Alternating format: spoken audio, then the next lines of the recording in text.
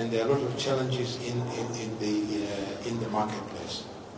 I know that most of you look forward to practicing as either in private practice or state attorneys or with the DPP's office. And some of you reluctantly accept to be magistrates. I don't know why. But not many are venturing out in the commercial, in the business sector. Okay, I think we are shy. Maybe there may be risk and so on, but again, I see your future really, you should not limit yourself to a horizon because you still have a possibility to develop and to move further. So to sum up, really, I want once again to thank the Bar Association, Student Bar of the 29th cohort for their invitation, and of course to be able to speak to you at the opening of your gala. And I hope I am not standing between your music and bongo flavor. So I would end up here and to thank you very much. And I would like, when I finish, to invite Ambassador Mopachu, as you know, who was Secretary General of the East African Community. Himself is a lawyer from the Faculty of Law, University of Dar es Salaam, but also he's a business leader. He's a business leader in the banking, in the commerce and trading industry, but also, as I said, as a former ambassador to France and so on, Spain. So for him to share a little bit some of his perspective, I would say is an elder statesman to me, because to share a few words. And by the way, he was also for many years de facto chairman of the council of the University of Dar es Salaam. So these are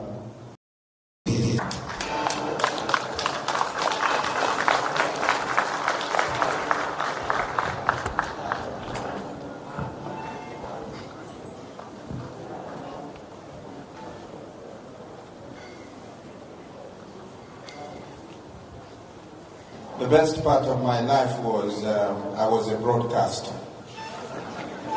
I worked as a young man. When I finished what you call Form 4, we used to call it Standard 12, at Tabora School, which was the Eton of East Africa. I used to work at Radio Tanzania as an announcer. And even when I joined the university, then it was University College, now University of Dar es Salaam, every Friday I used to take charge of the studio at Radio Tanzania from 6 o'clock until midnight, and used to give you the best music in the world. If you read my CV, it's not there. But today you have this very privileged group of young girls, boys, and I could see a bit of some elderly people who are still aspiring also to be practicing lawyers. Congratulations to you. It's never too late to go into practicing. But you see, my young brother, Chande, he's truly my young brother, from a relationship of my late father and his late father. But I was really coming on his back, to give him the comfort of having somebody who can hold his hand before he misses a step. So here I am. I'm not supposed to be a speaker at all. But you see, I love the university. I love this law school. And my brother, Bakari Mopachu, was minister of the establishment of this law school. And he sends his greetings, incidentally, for being here, and to say he wishes you all the best. I just want to share with you a more controversial side of the role of lawyers in what you would call a democratic society. Around the world today, there is what is called the decline in democracy. Trumpism, populism, nationalism, away from the Nyerereism, where the focus is on the growth of a people, of your own society. And Trump says America first, but America first means what when America is part of a global society? Nyerere loved his own country, but he saw Tanzania within a global context. You know, the other day I was interviewing with Professor Mandosia. We are writing a book on how to remember Mwalimu Nyerere. And I was interviewing, I want to mention this person as one of the elderly people who worked very closely with Mwalimu. And in remembering Mwalimu, you know, he was really saying the best way to remember Mwalimu is to think about the best thing that he did for young people. You know, when I was young, you can't believe it, here at the university, I was chairman of the Town Youth League in 1967. And in 1968, he took me with him to go to China and to North Korea. And everybody was surprised why and why not. So I want you to understand this evening what my brother has really been saying is for you to consider about the changes that are taking place. But I want to emphasize the challenges of lawyers responding to a democratic society are huge. And I think I wrote about 4 things that I wanted to talk to you about. One is the administration of justice. I think the Chief Justice has mentioned, I'm very much concerned. I worked as a district development director in Bariadi. I was the first district development director of Bariadi district in 1973. I was a young man. There was no water was being pumped straight from the river into your house. There was no power. There was no bank. And of course, there was no court. There was no form of justice anywhere. You had to go all the way to Shinyanga. That situation somehow, dramatically, has not changed much. A lot has been done. And one thing about President Magufuli is that during these 4 years, he has done a lot in trying to bridge this particular deficit. But a lot still needs to be done. And the challenge, be an articled lawyer, you have your certificate, and then what do you do? I'm told there are about 600 of you here, and I think there are so many out there. I was chairman of the University of Dodoma, and I realized that out of the 17,000 who graduate from there, 80% don't find jobs. Only 15% get absorbed into the government system. The rest have got to scavenge around to get a job. It's a very difficult world for you. So fine, I'm glad that you are here, but the administrative justice system is yet to cope with the unleashing of so many young lawyers coming into society. So what does it really mean? It really means that you are on your own. Now, being in your own means that you have got to be creative, you have got to be innovative. You're saying you cannot do it on your own. B3, B4, B5. with different expertise, because not all of you, some of you will be criminal lawyers, some of you will be civil lawyers, some of you will be good banking lawyers or insurance lawyers. You need to assess what are your different competencies, your different intellectual capacities, and link your efforts to work together.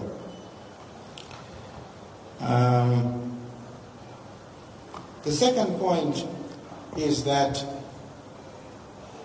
democracy in the modern world is the people's demand, and particularly lawyers, and young lawyers at that, because your demands now are much larger than those of elderly people like us here. In striking a balance in the arms of government. The arms of government, I think you would have been taught that there is the executive, there is the legislature, and then there is the, what is the third one? The legislature and the judiciary. Now, to strike a balance is also a complex matter. Many people, they have recourse on the courts. And I know, I sit on the board of a bank, and I know some cases take 2, 3, 4 years to be resolved. And the bank has lent money to the client. He uses whatever means, the case keeps on being postponed, until in one case, the guilty person just moved on to the United States. You have those kinds of situations. People escape justice by just missing. They are missing from the legal system. So the other thing is the freedom of assembly lies at the heart of the democratic society.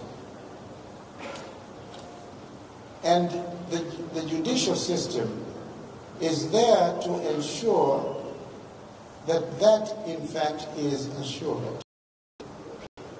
But is it really assured? You expect young people to be very bold in addressing the deficits in the strike of balance between the judiciary and the executive, where some decisions that are taken in freezing a newspaper or abolishing a newspaper, is it a matter that can be challenged in a court of law? Would you be bold to take that particular case? There is an MIT professor. You know MIT? Massachusetts Institute of Technology. He's written a book.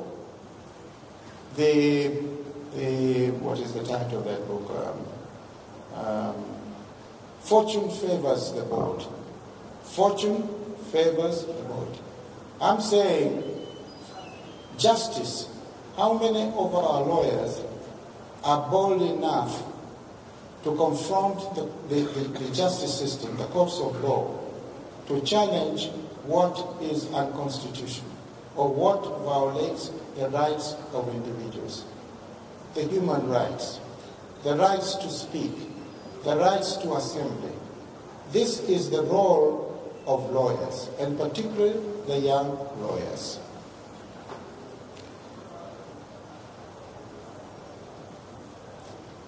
The other thing that I want to talk to you is the surge in joblessness, the surge in lack of employment. There aren't jobs. Why? Why? Because if the economy is not growing,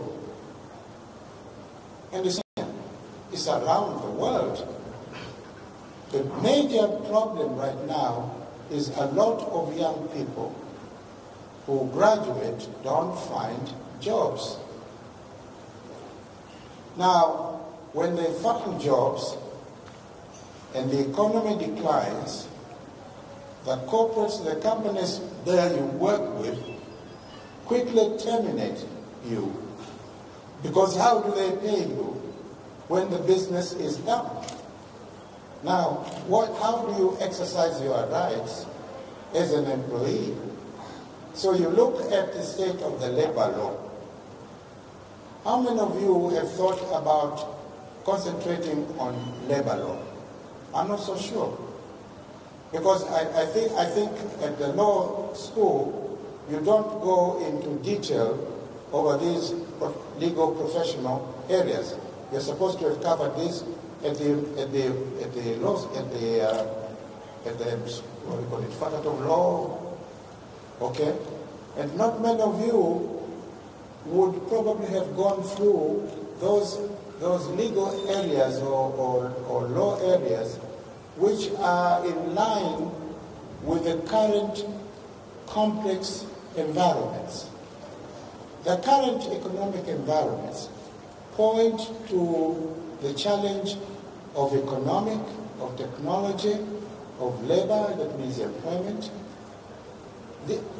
There's still concentration of practicing in law. How good is your law of evidence? How good is your law of your criminal procedure? There is very little concentration in matters that are important for the current environment. And that is international law, commercial law. When there is a problem of an investment company which is foreign, and then there is arbitration, and you are recruited to be in the arbitration, how much do you really know about international criminal law? I mean, economic law. How much do you really know about the labor rights of an employee? How much are you sensitive to generic gender issues, where women are targeted and they suffer most? They're the first to be targeted out. Are you sensitive about the rights of women as employees in organizations?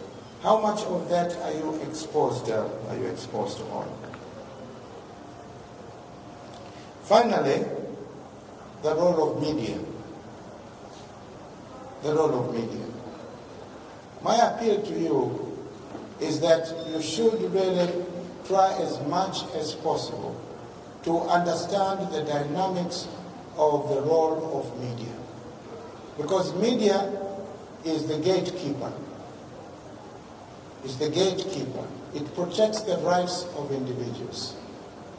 It speaks for the individuals. It is the platform, the avenue for views, of people. But they are legal rights.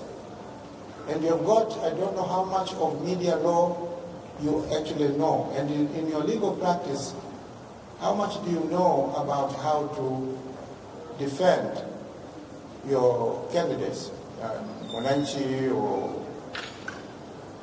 IPP media, when they're confronted with legal sanction over certain publications which are directed at promoting the freedom of... So, my young brother asked me to say a little bit about your importance and the challenges that you're going to face. I read law, I'm not a lawyer.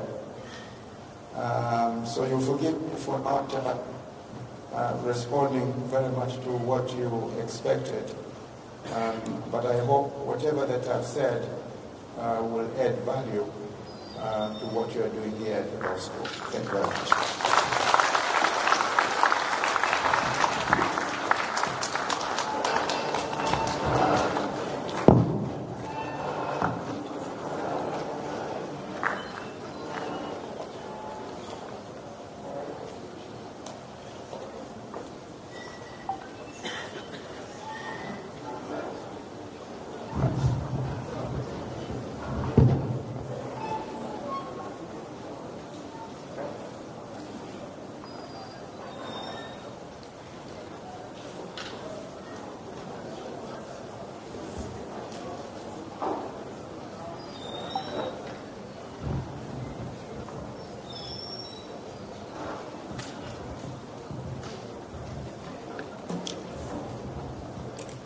I believe we have heard the message for young lawyers and future lawyers. So I welcome any questions. If you have any questions.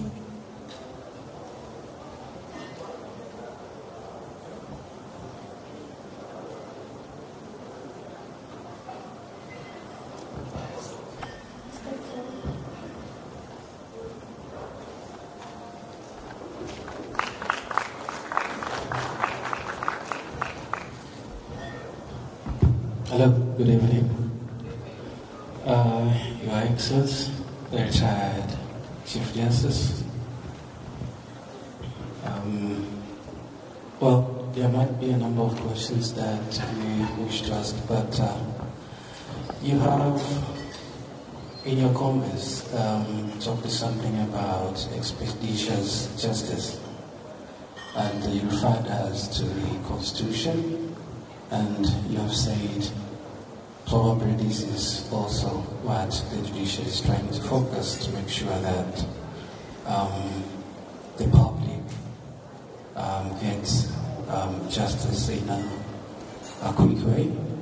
Now, my question is, we are aware that when it also comes to the question of expeditious justice, for instance, for the case of the Court of Appeal and the High Court, some of the justices of appeal or judges are divided on the question of technicality. Some sit and uphold what the law requires, and some think there should be an application of what we now know as overriding objectives. Now, if we have a situation where you have judges still upholding technicalities, and then you have those who are still saying we should now move from there, what is your take on that? Yeah. Thank you.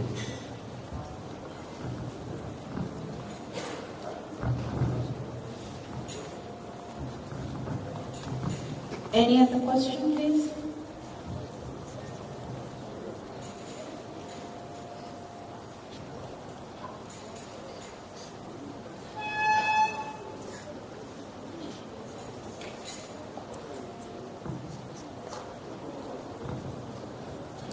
I personally have a question. The Honorable Chief Justice spoke that we need to be prepared and ready to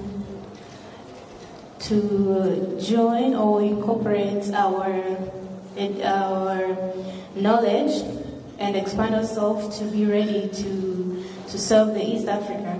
Now my question is, are we going to maybe help the education system or the legal profession so that we incorporate? Some universities maybe do still teach about the East African legal system, but some universities do not.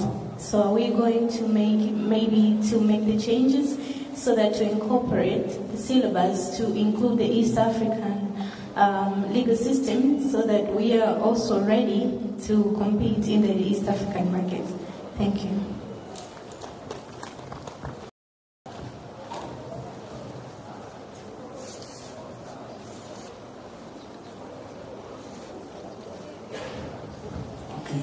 Thank you, Honorable Retired Chief Justice OTHMAN CHANDE.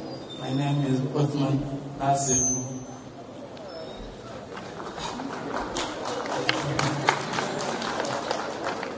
Thank you.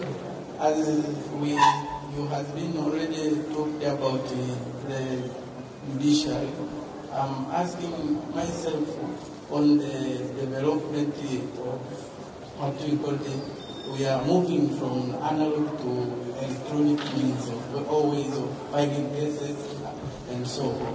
But I'm hesitating much because I have visited the High Court, the judiciary of Kenya. As our neighbors, we share some legal systems, and sometimes in extradition systems we are sharing. But I still thinking maybe on matters of electronic filing of cases. Yes, of course. Sometimes we are filing cases, counterclaims, written statement of defense. There's what we call time bar or timelines for filing maybe an appeal or whatever the case. But in Tanzania, we are just developing to an extent that we want to adapt that systems while we are not yet. We don't have even laws governing the process, rules, and regulations. So if we adapting that system, what will be, what can I say, on issues of maybe time bars in my, what do we call it, laptops or device which I used to send maybe my written statement of defense, which in my view I was within a timeline. But once it comes to other side of the part of judiciary or part of the defendant, maybe I didn't be served with a written copy of maybe written statement of defense from this person. Then I have my laptop. I will tender it before the court of law as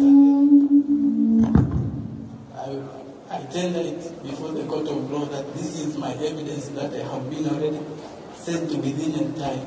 So maybe that is where we can suggest to the judiciary, maybe you are there at the top, still you are retired, but you are still part of it because they will take your advice not for granted, as not like mine, but like OTHMAN, the counter OTHMAN.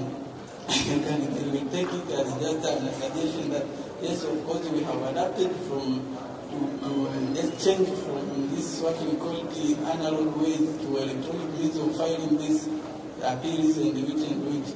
But once it comes to a matter of proving before that, yes, I have been filed within a time, that is, the challenge comes. We don't have the rules, laws. How can you go there to other means? We don't know electronic filings, but there is no laws. Yes, we have Electronic Transactions Act, that is different laws which governing other things.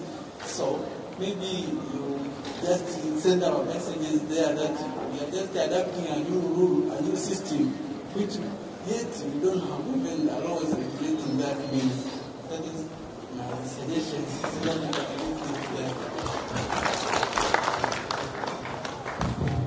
Thank you for the questions. Because we have limited time, I would like to welcome the Honorable Justice to give the responses. Yeah, thank you very much. Maybe if you don't mind, I can speak from here. The first question is a question of substantive justice versus technicality of the law. And I think we've moved away from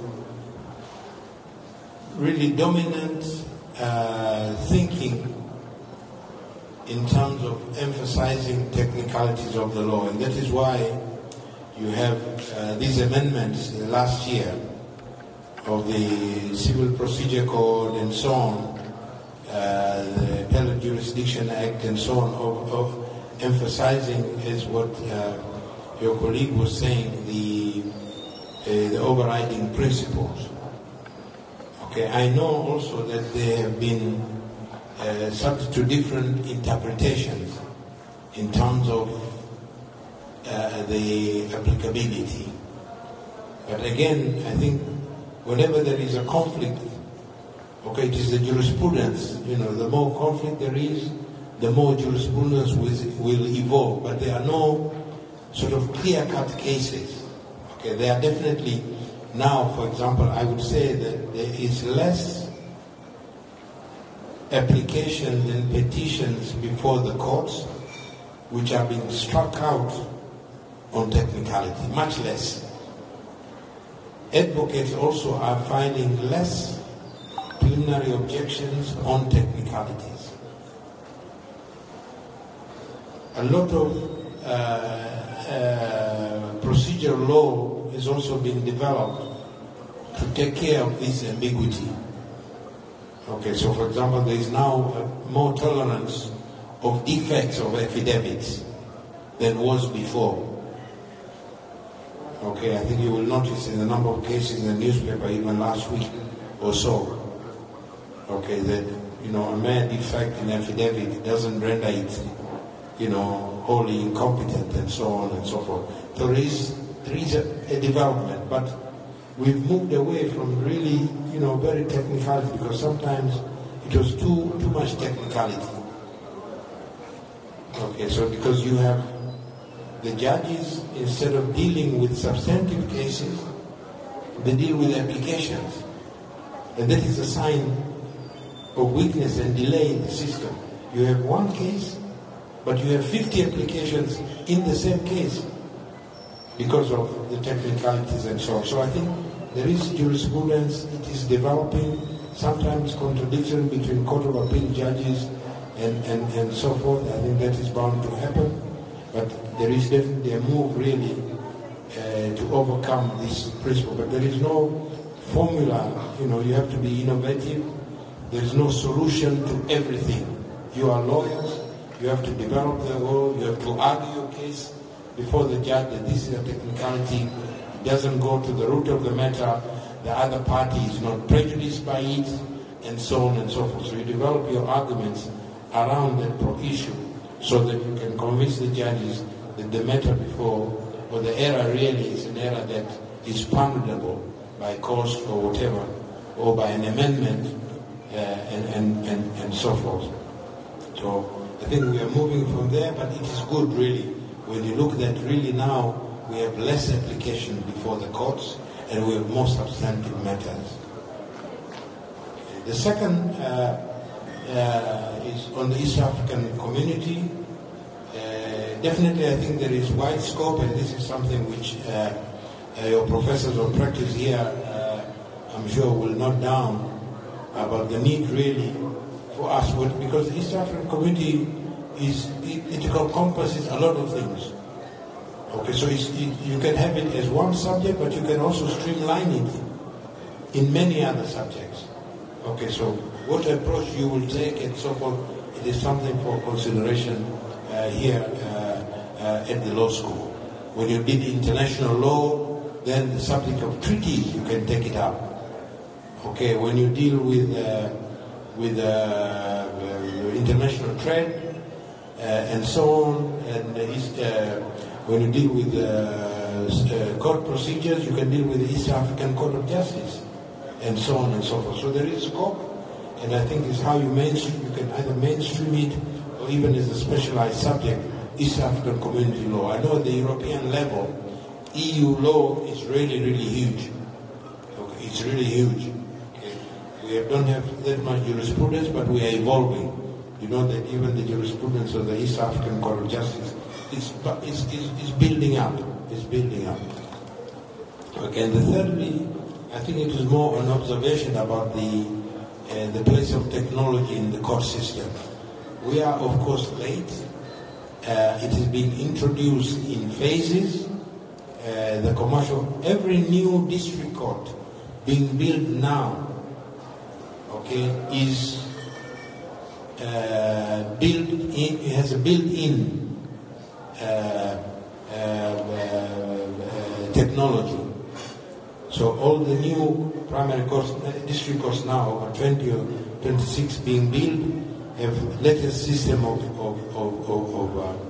technological development. Of course, here in Tanzania, case law began by the judges accepting electronic evidence as a matter of judicial decision, not as a matter of legislation.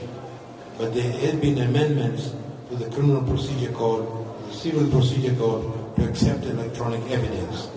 And again, the regulations also should be able to govern the timing and so on. You don't even, when you file electronically, you don't need a physical signature. There is an electronic signature, okay, and so on and so forth. So those regulations, I think, this is something, of course, with your law of evidence here, I think should be something that could be worked about, because just for your information, the international, many courts now, there is now a leading court in the world. It's in Singapore. It's paperless. Okay, that's where we want to go. Okay, it's a paperless court. There is no paper, nothing. It's just equipment. Okay, but that's where we want to go. We are building slowly, as I said, but we still have a long way to go because some of our areas are very remote. Some of our primary courts are really in despicable conditions, and so on and so forth. But I think the new high courts, there's a new high court coming up in Kigoma, there's a new high court which will be opened in Mara, those will be technologically equipped. In Kisutu now also, you have video conferences between the court and Magereza, Segerea. Sometimes you don't have to move the prisoners and so on. It is a development, as I say, costly development, but we have to do it piecemeal. But there is improvement, and I think your point is well taken. We need to update our laws, okay, so that they govern really the use of technology in our controls. So I thank you all for your contribution.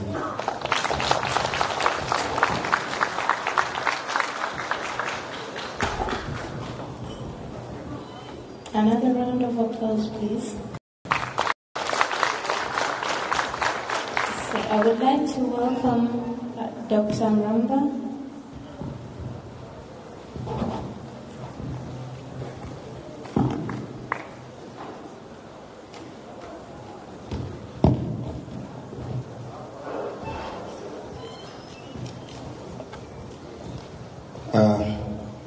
My Lord, Justice Othman Chande, the former Chief Justice of the United Republic of Tanzania, Ambassador Juma Mupachu, Deputy Principal, Planning, Finance and Administration, Law School of Tanzania staff, students, invited guests, ladies and gentlemen, good evening. We have come to the end of our interesting session. And I would like to take this opportunity on behalf of the Law School of Tanzania and on behalf of the students' community to thank you, my Lord, Ambassador Mupachu, for the very insightful and yet captivating lecture and reflections on the duty of young lawyers to the public and the future of the legal profession. My Lord, we understand that it's not easy for your diary just to be vacant to a person of your caliber, understanding, and therefore we understand that you have to shelf other important engagements in order to accommodate our timetable in a very busy schedule. We thank you, my Lord, for your readiness, time, and experience that you have shared with our students. My Lord, the Law School of Tanzania is established for the purpose of imparting practical legal skills to law graduates who are aspiring to become legal practitioners. And among the areas that we normally told and emphasize are the duty of legal practitioners to the public, to the judiciary, to the profession, client, and the society at large. Of course, and the associated ethical values. Your presentation, my Lord, on the duty of young lawyers to the public and the future of the legal profession was apt to their professional dreams and aspirations, and the future of members as a future members of the bar. My Lord, your lecture has touched on a number of areas that indeed the task that lie ahead of them is momentous, that they have to serve the public and they have to adhere to laws and regulations, that they ought to know that they have a responsibility and a duty to pay back to the society and not simply to work for gain of administration of justice and not in the society. But my Lord, you've also touched on the need for them, the confidence in the judicial system. But of course, you've also highlighted on the opportunities and challenges that lies ahead. My Lord, we hope that this very useful lecture to glide in the atmosphere of legal practice, but also, as the African saying goes, the monkey has trampled over 1,000 arrows. My Lord, your vast experience and professional accomplishments in the public service and the judiciary in particular is a living testimony that that can be likened to history. Your lecture was not only seasoned with academic treatises, but also life experiences and wisdom from a senior citizen that cannot be found in the library shelves for your presentation. And as I get to the end of my brief thinking note, in an event of this dimension, it cannot be done easily without a lot of preparations. The preparation for this event was championed by an able team which was motivated and dedicated, and this was none other than the students' committee that did all the preparations. I know I cannot thank everybody, but just understand that we appreciate the involvement of everybody in this particular event, and finally it has happened, and we have had Chief Justice of the United Republic of Tanzania presenting to us this very insightful lecture. Lastly, but not the least, my Lord, I thank everybody who has taken part in this evening gathering.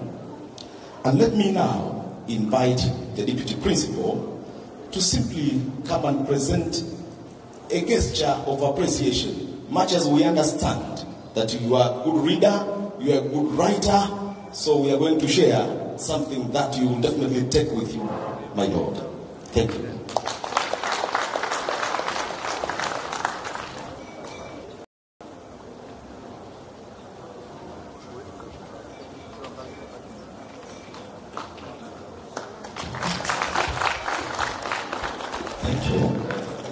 Honorable Ambassador Mubashara.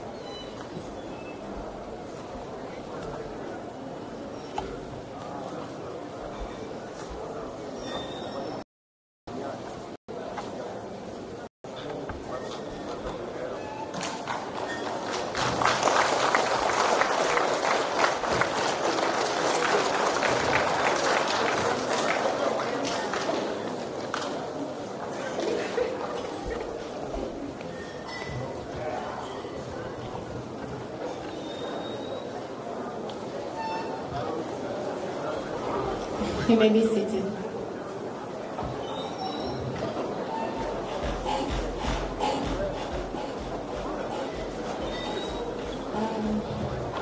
Karibuni tena kwenye gala yetu ya 29th cohort.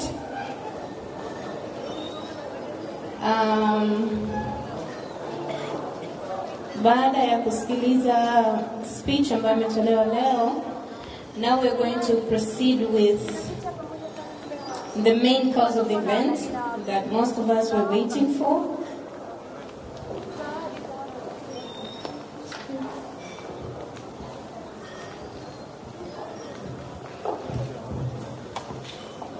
We're going to proceed with dinner and drinks while we wait for the deputy principal and the in charge of the legal training to return to present the medals for Yanga and Simba. Thank you.